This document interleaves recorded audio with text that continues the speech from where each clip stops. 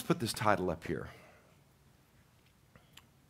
Lordship, ownership, stewardship. We started this probably a month ago now, talking about this. When I initially felt led of the Lord to go into a new series as I was finishing up my last one, I felt on my heart the subject of stewardship. And the longer I began to seek the Lord, and the longer I began to get into the Word and find out what He wanted me to say, the subject of lordship and ownership came up. And I felt like we cannot adequately talk about stewardship without talking about lordship and ownership. And so these last few weeks, we've been really talking about lordship. Let's put these up. Now, this is review, and then we'll pick up where we left off last week. Two portions of Scripture that still shake me today. As long as I've been serving the Lord, how many of you have some Scriptures that when you read it, you're like, oh man, that still convicts me no matter how long I've been saved? Anybody have any Scriptures? James chapter 2, verse 19 is one of those.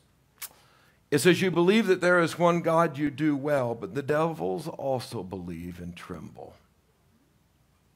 Of course, James chapter 2 talks about the fact that it's one thing to just declare that God is who He says He is, but it's another to live it out. Faith without works is dead. And so we talked about that last week as we broke down the word believest and what that really means. Let's put up this next one, Bill. This is the other scripture that shakes me. We talked about this last week.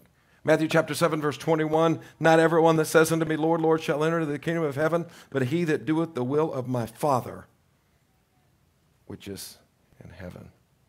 Of course, last week we broke that down in the chapter. It said, many shall come to me in that day and say, Lord, we did this in your name. We did that in your name. In your name. We did it in your name. And the Lord said, those are two verses that are very convicting, but I think they get to the heart of this whole subject of lordship. Let's put this up here, Bill. Now, this is what we talked about last week.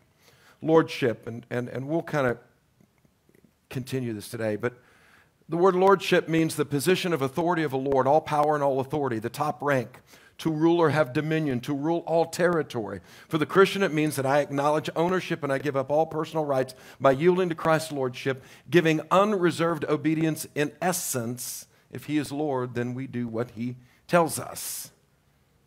And so we covered that last week. And then we talked about ownership.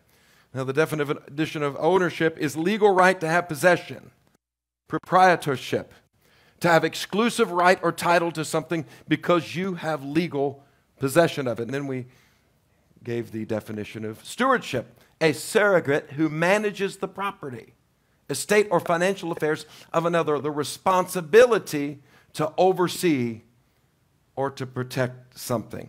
Now let's put this next one up here. We ended with this. If we understand what I just explained, there are some things in our life that need to be settled. Lordship will settle the position issue, the permission issue, the profession issue, and the possession issues of my life. Now let's put this next one up. This is where we're going today. So what is lordship? What does it mean? What's the practicality of lordship? Well, today we're going to talk about lordship is accepting God's sovereignty, and we're going to explain that. I don't know if we'll make it very far past that because I've got some deep stuff I want to go into. But this is kind of the roadmap of hopefully where we're headed. Lordship is a God-first life. Amen. Can I get an amen on that? God first. Lordship accepts responsibility and accountability. Lordship is also doing God's will, not just knowing God's will, but doing God's will. A lot of people would probably sit back and go, really? And when I say, yeah, there's a lot of people in the church today that talk a lot about knowing God's will, but a lot of people are not engaged in God's will. Lordship settles that. You're doing it. And then we end this thought, lordship is personal obedience, no matter what. Let's pray. Father, thank you for the word. Thank you for the worship. Lord, I thank you for the Holy Spirit that's here today. And Lord, I thank you for everyone that's here today that chose to fellowship and love on one another, pray for one another, worship together corporately. Lord, I thank you for those that gave in the offering. And Lord, we pray your blessing be on it in Jesus' name. And now, Lord, as we transition, get a hold of our ears that we have an ear to hear what the Holy Spirit is saying. Get a hold of our heart that we receive the seed of your word. And Father, I'm believing that your grace is going to move through me and you're going to empower me to teach, to preach, to instruct, to do whatever it is you need me to do today with this word. And Father, I pray that the Holy Spirit touch lives, open ears, give us an ear to hear what the Holy Spirit is saying to us personally through this. In Jesus' name we pray. Amen. I want you to look at this first point again in that breakdown. Bill, let's put that back up here. I want you to write this down because I'm going to explain it. What is lordship?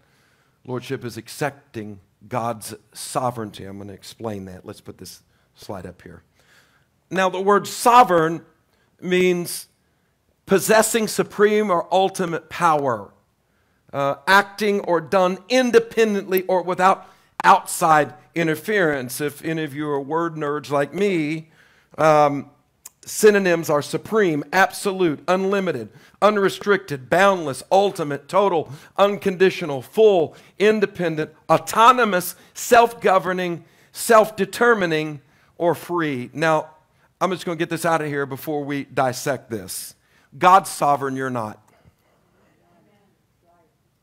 Oh, now, Pastor, I would never, ever say that I was sovereign like God. Well, if you're not submitted to the sovereignty of God, then you are sovereign in a human way. See, God doesn't have to get with us and ask our point of view when he gives a decision on something. God didn't consult with us, never consulted with man, doesn't consult with us. His word is ultimate authority. It's independent of the world. It's independent of the human mind and human rationale. And God has all authority. He has all power. Matter of fact, when you go a little bit deeper, it basically means God can do anything he wants. When he wants to do it, how he wants to do it, the way he wants to do it. Well, let's put up this next slide. Well, let's talk about this. How does the sovereignty of God impact my everyday life then? I mean, Pastor, I realize that there is only one God and he created the universe, and I realize he has all power and all authority. Yeah, but there's a difference between saying that and submitting to it. Let me say that again. There's a difference between saying Jesus is sovereign, he has all power, he has all authority, his name is above every name, and that at that name every knee will bow and every tongue will confess. It's one thing to say it. Boy, it's quite another to submit to it. Let's go to put this next slide. Here's some quotes I came across. A.W. Pink, in his study on the sovereignty of God, said this. He said, no revolving world, no shining of star, no storm, no creature moves, no actions of men, no errands of angels, no deeds of the devil. Nothing in all the vast universe could come to pass otherwise than God has eternally purposed. Here is the foundation of faith. Here is a resting place for the intellect. Here is an anchor for the soul, both sure and steadfast. It is not blind fate or unbridled evil, man or devil, but the Lord Almighty who's ruling the world, ruling it according to his own good pleasure and for his own eternal glory. And this is where we're going to go to here in just a second. Let's put that other quote up here. This is the awesome thing. God chose to write a love letter to us and explain what his will is. So when we think about the sovereignty of God and the power of God as his children, as joint heirs with Christ, God has actually explained what that means in his word and how you, as part of the household of faith, are connected to it. Oh, man. Jerry Bridges says, prayer assumes the sovereignty of God. If God is not sovereign, we have no assurance that he's able to answer our prayers. That's powerful. Our prayers would become nothing more than wishes. But while God's sovereignty, along with his wisdom and love, is the foundation of our trust in him, prayer is the expression of that trust. 1 John chapter 5 says, this is the confidence that we have in him, that if we ask anything according to his will, he hears us. And if he hears us, he receives the petitions that have been brought to him. And we're going to talk about this here in just a second. Because the power of God has been revealed through his word, and we got to learn the power of that word and how to use it as a child of God. Go to the next quote. A.W. Pink came in again, and he said, Divine sovereignty is not the sovereignty of a tyrannical despot, but the exercised pleasure of one who's infinitely wise and good. Because God is infinitely wise, He cannot err. And because He's infinitely righteous, He will not do wrong. Here then is the preciousness of this truth. The mere fact itself that God's will is irresistible and irreversible fills me with fear. But once I realize that God wills only that which is good, my heart is made to rejoice. See, that quote right there is what helps us understand the bridge of not just acknowledging His sovereignty and His power, but submitting to it. Because when you learn to submit to it, then you learn, Loren, to trust in it. I don't have to fear anything because God is all powerful and nothing goes without His eye seeing it. Nothing goes without His ears hearing it. Nothing goes on in my life. If His eye is on the sparrow, then His eye is on me. He knows everything that not only has happened, but is happening, but is going to happen. And when you pray the prayer of trust, you resign over to Him everything in your life, which is what lordship is. And it's learning to trust. Let's put this last one up here. Ephesians chapter 1. Oh boy. Let's go there. Let's look at this. Ephesians chapter 1. Now before I do this, I want to go a little deeper. Because nothing happens outside of God's rule, authority, and control. We've learned that. But nothing happens also without His permission. And this is what's key. Because see, we got a lot of believers that are looking at the Word of God, and they're looking at the promises of God, and they're looking at the power of God, and then they're wondering, well, if that's true then, Pastor, if nothing goes on without His permission, then why are things going on in my life that I didn't give permission to it? Does that make sense? Is that a reasonable question to ask? I mean, why is this happening? I'm going to tell you why. Many times this is the key. It's because you didn't submit to His sovereignty.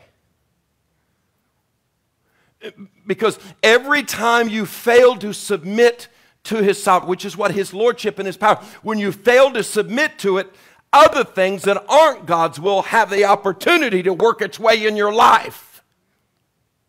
Does that make sense? Let me say that again. When you don't submit to the lordship of Jesus, when you don't submit to His ultimate power and authority, then you open the door. This is what happened. You give permission to the enemy to do things that God has already given you the authority to stand against. But in your failure to submit to the lordship of Jesus, through your disobedience, you've left an open door to the enemy to come in and do what he wants to do. That's why there's a difference between acknowledging the sovereignty of God and submitting to the sovereignty of God. Is this making any sense? I'll prove it to you. Look at Ephesians chapter 1. Amen. Now, verse 3. Now, I'm going to read some heavy verses here, so just stick with me. Verse 3, I love this, explains it. It says, "Blessed be the God and Father of our Lord Jesus Christ, who has blessed us with all spiritual blessings and heavenly places in Christ." So here we've got a sovereign God that doesn't answer to man. He's independent. He's given us His word. In His word are promises.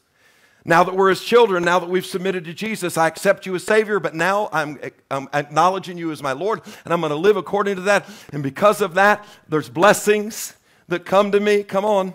There's blessings. And so Paul is making this prayer. He said, "Oh, blessed be the God and the Father of our Lord Jesus. He's blessed me with spiritual blessings." Where are they at? In heavenly places, under His sovereign rule. Verse 4, "According as He has chosen us in Him before the foundation of the world, that we should be holy and without blame before Him in love." Verse 5. Now, a lot of times people take this out of context when they talk about predestination. And I know that's deep, and I didn't want to take a deep dive in that today. I'll explain it just here in a second so you kind of understand what that means. "Having predestinated us unto the adoption of children by Jesus Christ to Himself, according to the good pleasure of His will." So does that mean that God has predestined people to go to hell? No. This is what it means. Through Jesus, He made opportunity for all to avoid hell. Are you getting this? So because he made opportunity, that means he predestinated you. But not everybody's going to make it to heaven, are they? There's going to be some people that go to hell. Not God's will. God made a way. And God said, if you trust in me and submit to my sovereignty and submit to my lordship and submit to my authority, you can avoid this through the predestination of what I provided for you to avoid it. But if you don't submit to it, then the thing that I predestined for you to enjoy will never be a reality in your life. Did I make some sense there? He died for all, but not everybody's going to accept the invitation. Jesus said, narrow is the gate that leads to salvation, but broad is the gate that leads to destruction. Jesus died for everybody. Predestinated everybody to be a children of God, the children of God, according to his good pleasure, but not everybody's going to enjoy it. Does that make sense? Are you seeing this? Verse 6. To the praise of the glory of his grace, wherein he has made us accepted in the beloved. Verse 7. In whom we have redemption through the blood, the forgiveness of sins according to the riches of his grace. Once again, God made a way. Not everybody is forgiven. Not everybody has been redeemed. If you're lost, you've not applied, listen, what God has provided. He provided it, but not everybody's forgiven. Not everybody's redeemed through the blood of Jesus. Why? Because they've not submitted to the riches of his grace. Go to the next verse. Wherein he hath abounded toward us in all wisdom, in prudence, having made known. This is where I'm really getting at. Having made known unto us the mystery of his will, according to his good pleasure. Remember, God is sovereign, does everything according to his good pleasure, doesn't consult with us before he does it. He does it because he's sovereign, has all authority, he's independent of man, can do everything he wants to do, however he wants to do it, right? But because we're now his children, oh, this is so awesome. God lets us peek behind the veil, and he begins to reveal to us a little bit about his sovereignty.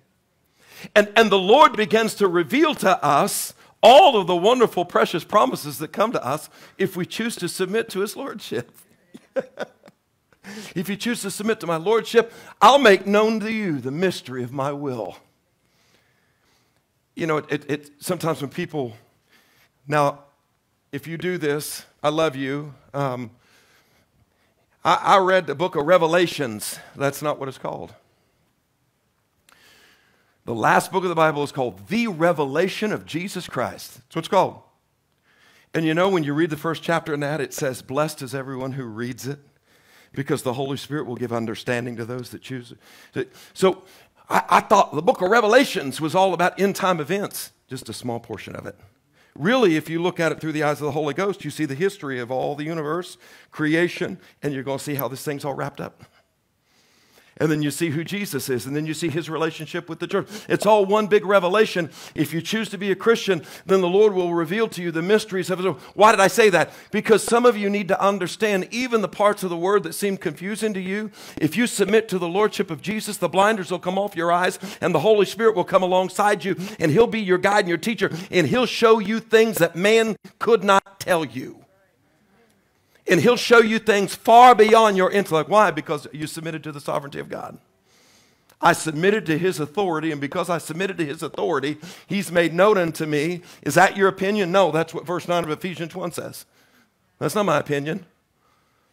But the reason why people are in church are walking around confused is because they don't know the mystery of his will, and they don't know his good pleasure, and they don't know what he's purposed in our life in him. Why? Because they refuse to submit to his lordship. Are y'all here today? Listen, I've been pastoring almost 30 years, and in those 30 years, one thing without fail, across the board is present in the lives of people who don't hunger and thirst for righteousness, in the life of people who choose to not submit themselves to the lordship of Jesus and choose to live compromising lives. Without fail. I don't care how long somebody's been in church or how religious they look when they come to church or how religious they sound. Without fail, they're very shallow in their walk with the Lord. And I don't say that mean. I say that to expose the truth so you could learn the key to having known the mysteries of God. So you could learn the key to understand His purposes and what His good pleasure is. It will make sense through the Holy Ghost, but it only comes when you submit to His sovereignty and His reign. Does that make any sense? Well, let me tell you, God didn't reserve revelation to those who don't hunger for it. He reserved revelation for those that hungered for it with everything in them. It's just the way the kingdom works. Verse 10. That in the dispensation of the fullness of times He might gather together in all things in Christ, both which are in heaven and which are on earth, and even in Him. Now we're going to read to verse 11. And then in verse 11, he comes in and he says, that the God of our Lord, in whom we also have obtained an inheritance. Here's the word again, being predestinated according to the purpose of Him who worketh all things. Here it is, after the counsel of whose will? His will. He's the one that came up with the plan of salvation. He's the one that came up with the way of salvation. You know, it's funny because nowadays, truth is hate speech. It's funny. If you just declare what the Word says, people will look at you and they'll be, that's hateful. Oh, that's not hateful. I'm just telling you what the Word says. You can't call that sin. Yes, I can. How can you? Because the Word says it is. You can't tell people that if they don't know Jesus, they're not going to make it to heaven. Yes, I can. How can you? Because I didn't say it. Jesus said it. There's only one way to the Father, and that's through the Son. You know, when you start touching on this, you know what it does? It exposes the state of the church today. That there are churches that are not submitting to the sovereignty of God. They're not submitting to the Lordship of Jesus. They're allowing doctrines in that aren't even in the Word, that are contrary to the truth of His Word that's already settled in heaven. And if we submit to His sovereignty, which means I submit to His authority, if I submit to His authority, then I submit to the authority of what He said in His Word. Why? Because He works all things according to the counsel of His will and not mine. And the Bible says that if I add to and take away, that I'll be cursed. And this is what happens. Churches are choosing to rewrite Scripture that's already settled in heaven. Oh, Jesus, you can't rewrite that. Oh, my goodness. You ever talk with somebody and just within a few seconds you realize they don't understand the Word? You hear their theology and you're listen, I love you in Jesus, but man, oh man.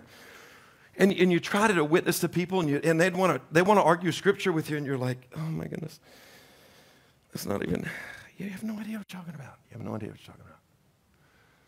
But unless the Holy Spirit gives revelation to them, they won't know, well, how's it going to happen? They got to live a life of submission. See, this is why I learned a long time ago. I didn't learn it the first few years I was a pastor, but I eventually learned it. People are going to do what they want to do. I'm going to say that again. For you got it. People are going to do what they want to do. If a life is not submitted to the supreme authority of God, they're not going to listen to you. And as a pastor, I used to beat my head up against, I used to get so frustrated trying to lead and trying to pastor and you know, rogue sheep just kind of doing their own thing and wondering why people aren't committed and people aren't faithful. And I'm sitting, and the Lord had to give me a check on that and tell me, hey, listen, Dennis, listen. If they won't submit to me and my word, they're not going to listen to you. People are going to do what they want to do. And so I've learned as a shepherd what my job is. I'm just going to obey the word. I'm just going to obey what the word says, outlined in Scripture, because God's the supreme authority. God didn't sit with me and say, hey, let's write up the let's write the job description of what being a pastor is. What do you think about that, Dennis? Or here's a good one. How the church is supposed to be ran. Jesus didn't reappear this last generation that has chosen to do things contrary to Scripture and sit down with the modern church and say, hey, listen, we need to talk about this. Times are changing, and we got to find a better way to do church. Because people don't assemble anymore, and people they're just not committed anymore. So how can we package this thing to where we don't offend people? How can we package this thing to where we just don't tell the truth anymore? And how can we package this where the Holy Spirit doesn't have rule and reign in a church service and people just don't need to be accountable anymore? How can we package this? No, he didn't do that. What God did is he said, I'm sovereign. I have supreme authority. I rule and reign. I do it after the counsel of my own will, and I'm going to write in my Bible exactly not only what your inheritance and your blessings are, but how you're supposed to live your life. And there's no debate on this. Because the moment, I want you to hear me, the moment you choose to rebel against what God has written in His clear word, you've now become sovereign. And there's only one sovereign. Amen. And we're not that. We're not independent. Let's go to the, wow, that went over really good. Amen. Praise the Lord. Hallelujah. Amen. Verse 17. Verse 17. Amen. This is, I want, okay. I understand that many of you come to church and there are sometimes you hear a message in it, you just don't get it. I understand that. I remember when I first got saved, I'd leave church and I'd be like, what in the world is the pastor talking about? Right? Why? Because I was born again. I was on the milk. There's no way I could have eaten a steak, right? And so I had to get to a place to where my growth was able, my hunger, listen, my submission. See, I want you to hear me. You'll accept truth with a submitted heart. Might not understand it, might not want to do it, might not know all the details, but you'll submit to truth with a submitted heart. Does that make sense? And so no matter what stage you are in your walk with the Lord, whether some of you are on the milk or on the meat, with a submitted heart, you'll submit to the truth. Might not like it. Come on, be honest. Anybody ever read something you're like, Lord, I don't like this, but I'll submit to you because I love you more than getting my own way. Whew, wow. Whew. Is everybody okay today? Do we need to do a health check? Amen. Do we need to take a pause and say, everybody take their blood pressure, make sure everybody's okay? Amen. Let's do a heart rate count. Amen. Amen. Amen. You're listening. That's what it is, right? It's settling. Amen. See, I learned a long time ago. I can get up and preach my opinion, for 30, 40 an hour. And I could preach my opinion, and it's not going to do any work. But if I got the Word to back me up, and I got and dissect and cross-reference and balance it out and rightly divide the truth, then it's the Word that you're hearing, not my opinion. So he comes in verse 17, he says, that the God of our Lord Jesus Christ, the Father of glory, may give unto you. This is it. I got to hurry because there's some things I want to say before we close. This is it. When I submit to His sovereignty, His independent rule, when I submit to how God chooses to do things, which means I'm submitting to His sovereignty,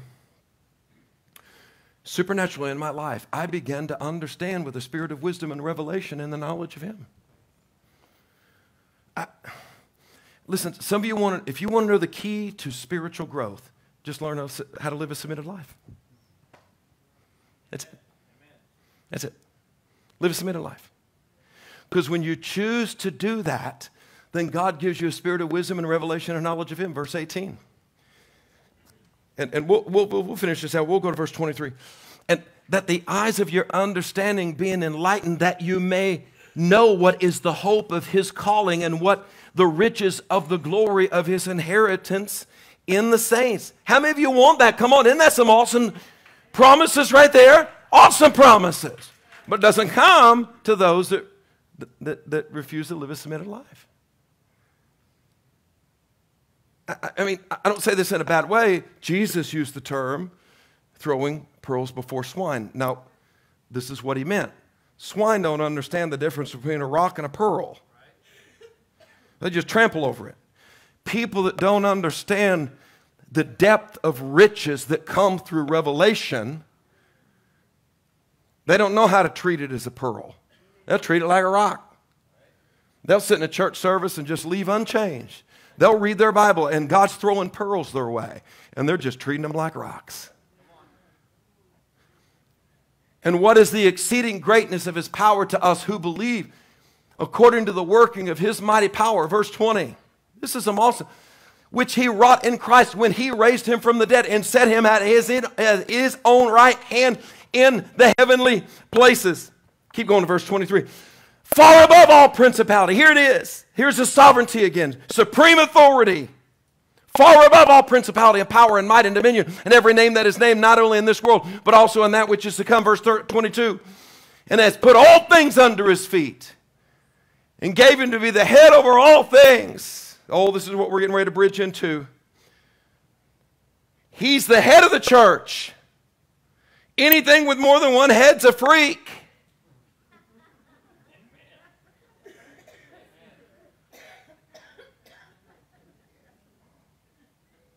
He's the head. Why? He earned it. Why? Because he was a spotless lamb and met the requirements of the Father. And because he met the requirements of the Father, he destroyed all enemies, death, hell, and the grave. Destroyed all principalities. Destroyed it all. And when he rose on the third day, he proved death couldn't even hold him. Why? Because he's sovereign and he's supreme authority and he's above it all. And now it has given Jesus the right to rule and reign over his church because he earned it. And because he earned it, I must submit to it. And if I don't choose to submit to it, I'm going to miss out on all these things that God intended for me, even though he predestined it for me. How many people are going to stand before the Lord and the Lord will show them the life they could have had but chose not to have because they didn't want to live a submitted life? Pastor Adam gets up here every week and does an amazing job in leading us in giving and gives us scripture every week and examples and testimonies. But yet we'll walk out of church. I'm not going to submit my finances to you. You're going to miss out on a blessed life. Oh my goodness, you're missing out. I'm called of God. Submit yourself to the Lord. It's amazing. People come into church. I'm called of God. Here's some requirements. I don't want to meet that. You ain't the boss of me. I don't answer to man. I answer to God. Yeah, but if you answer to God, you answer to those he's placed over you because he's sovereign. He wrote the rules. I didn't write it. I didn't write it. Are you getting this? So are you now seeing this a little bit more? Which is the body, the fullness of him that filleth all in all. Now, this is the issue, okay? If we read the Bible and understand anything about God, we should, if you didn't before this service, hopefully now you understand he has all rule.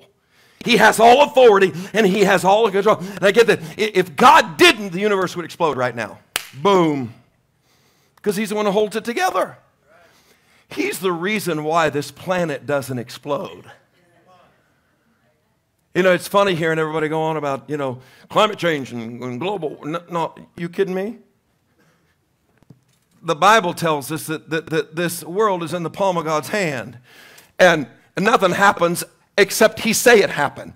And my Bible says that isn't the way this world's going to end. So I'm not worried about it.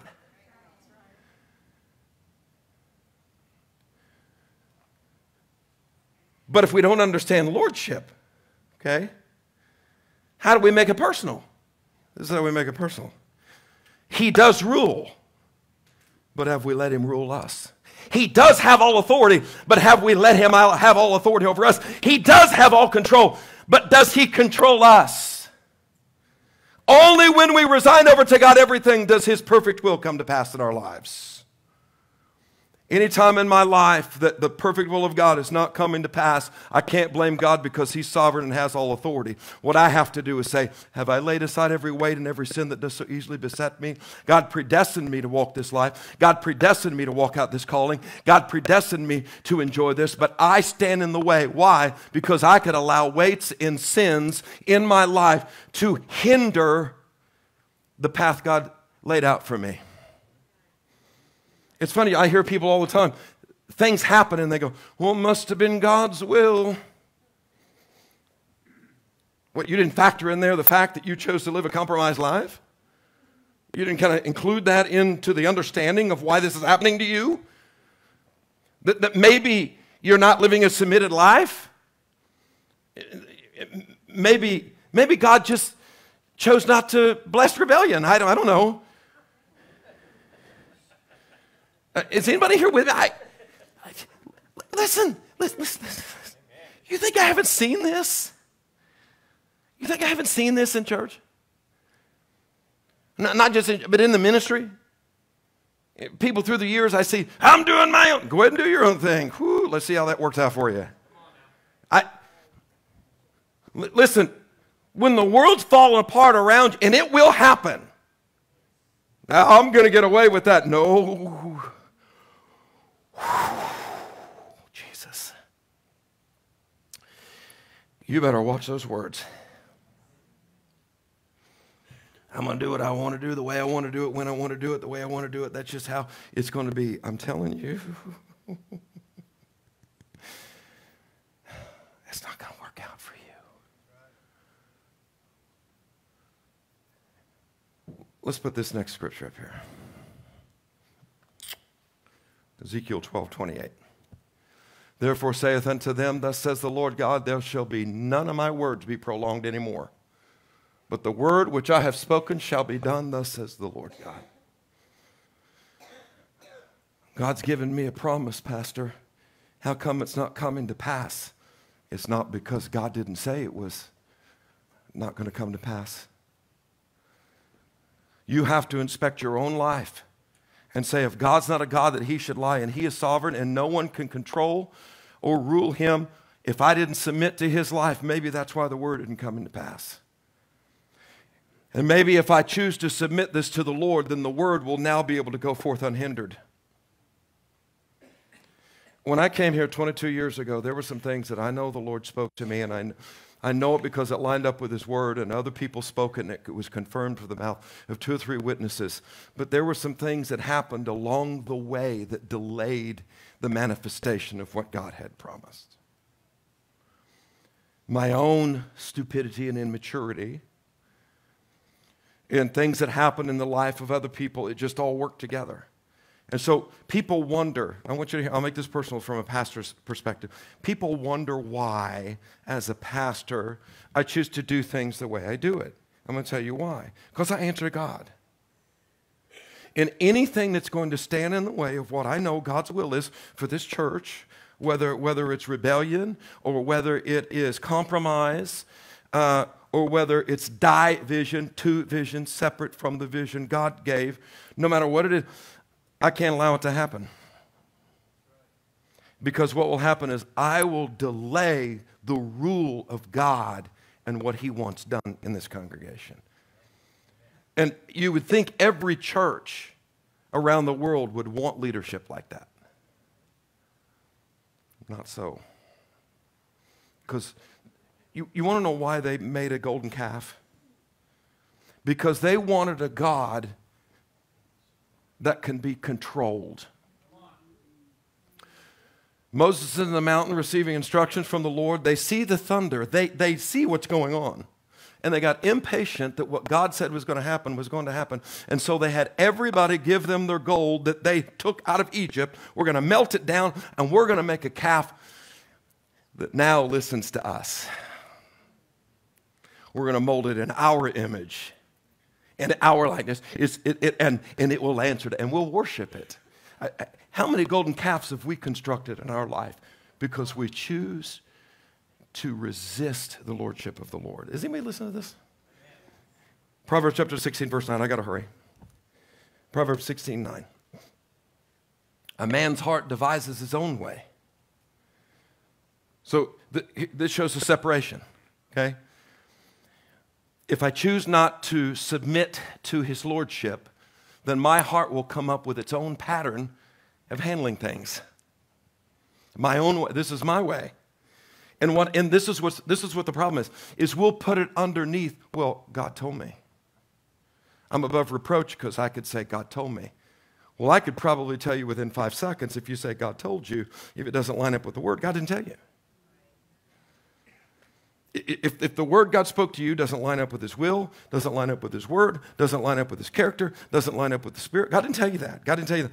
But you can't argue me because I said God said. No, I can tell you right now, God didn't say that. And we don't understand that if I don't submit to his lordship, then a lot of times the voices that I'm hearing are my own heart, my own devices, my own counsel. Remember Ephesians. He listens to his own counsel, not mine. But if I submit to it, then his will now becomes my heart. And now my heart will do his will because it's surrendered. Next verse. This making sense? Proverbs 19:21. There are many devices in a man's heart. Nevertheless, the counsel of the Lord, that shall stand. I challenge you to find one verse in the Bible that says, follow your heart.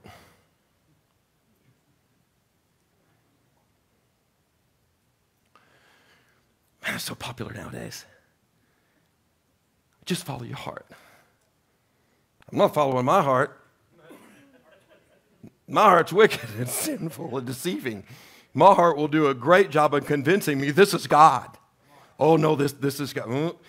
Put it on the fire of the altar and let's see what God has to say about that thought. And see, that's what happens when I choose to submit it to every action, everything I choose to do, every attitude, every decision. I'm going to lay it on the altar before I choose to do what my heart wants to do, and I will submit it to his lordship and say, God, let your fire try it. And after the fire tries it, if it comes out knowing it is you, then you and you alone is what I will obey. Let me close with this thought. God's authority is displayed in many different ways. When we submit to his authority, we also submit to his outlined way of doing things. It's funny, this is kind of the famous thing you hear in church today. I don't have to be a part of a church.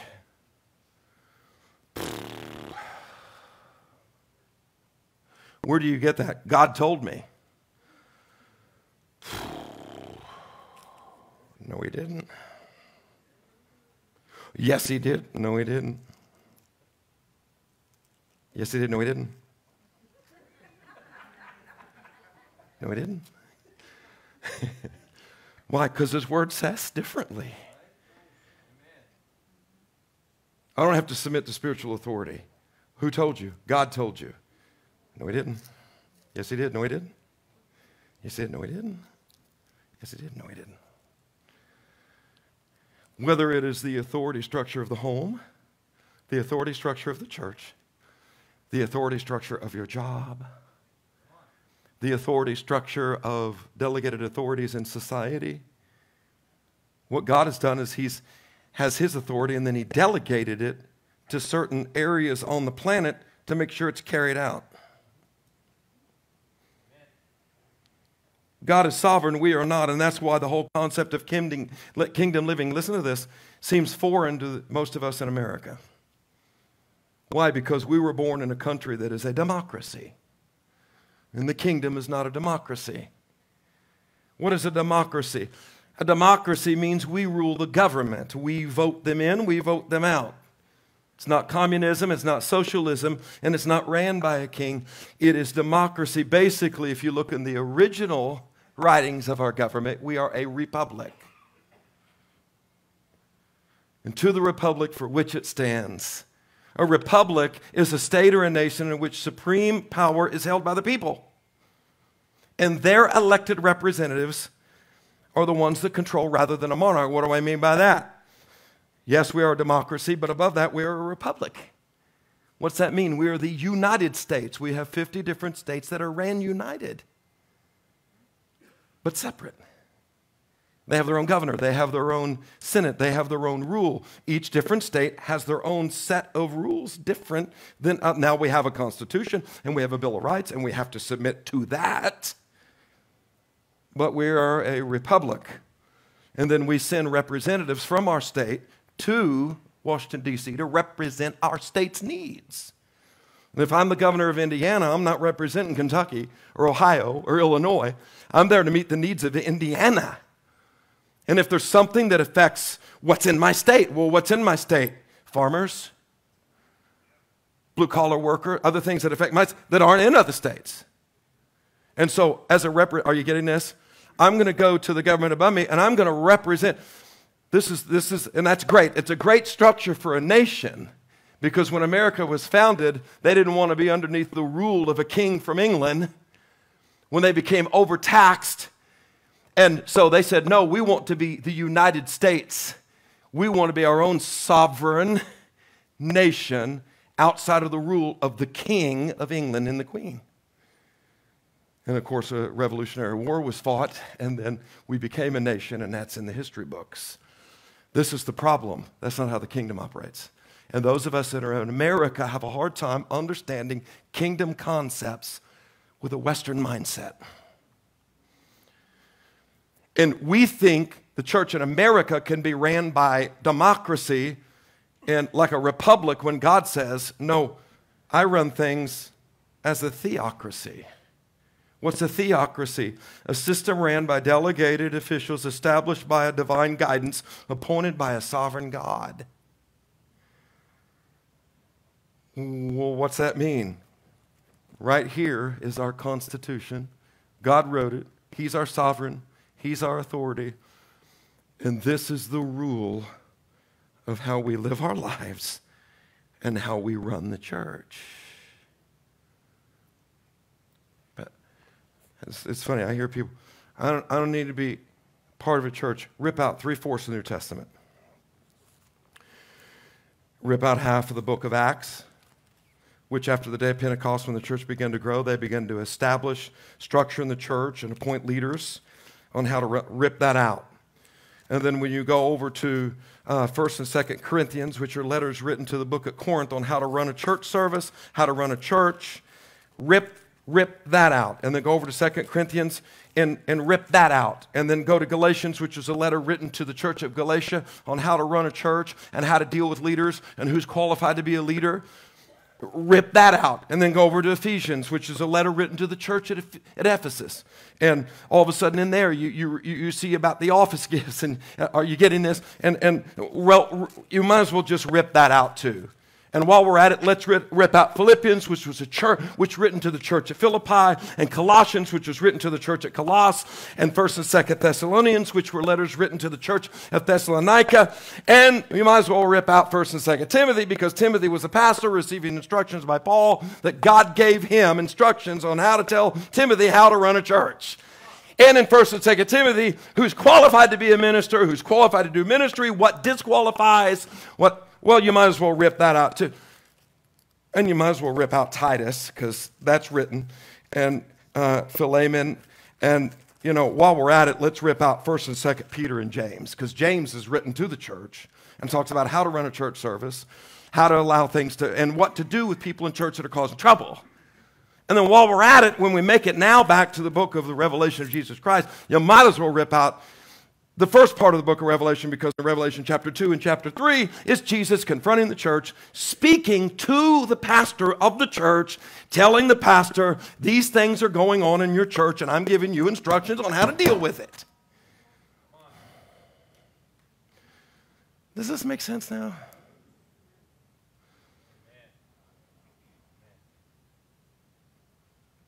I don't answer to me. I don't know. How are you gonna deal with that? It's because we're trying to see kingdom rule through the eyes of Western culture Let's put this next quote up here. We're going to end with these two quotes. C.S. Lewis said this: "In God you come up against something which is in every respect immeasurably superior to yourself." That's why we have a problem with it, because we want to be God. Unless you know God as that, and therefore know yourself as nothing in comparison, you don't know God at all.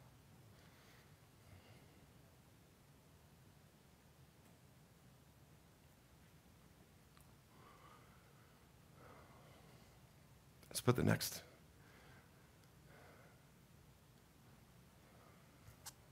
Lordship is accepting God's sovereignty.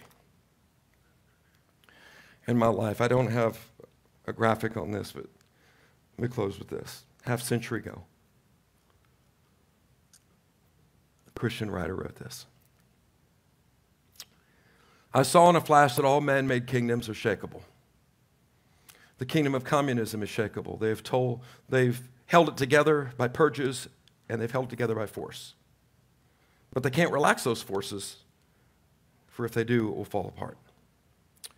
The kingdom of capitalism is shakable. The daily fluctuation of the stock market on account of a course of events is proof that it is shakable. The kingdom of self is shakable.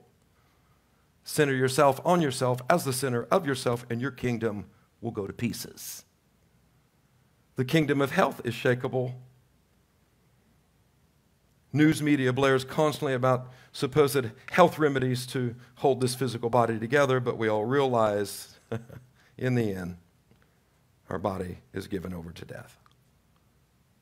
Therefore, every kingdom on this planet is shakable, except one: the kingdom of God. This is the only unshakable kingdom. Stand with me.